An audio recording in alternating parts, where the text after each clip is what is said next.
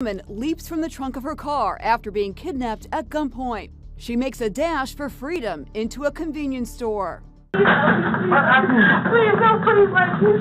What happened? He's been trying to rob me. Call police, call police, call police, call police. The owner kept the woman safe in a back room until cops arrived. Today, the victim is being hailed a hero. She seized her chance to escape after the kidnapper drove into a gas station in Birmingham, Alabama, where he used the woman's ATM card to withdraw money from her bank account. Then, as he drove off, she popped the trunk and jumped out. Would you know what to do if such a nightmare ever happened to you?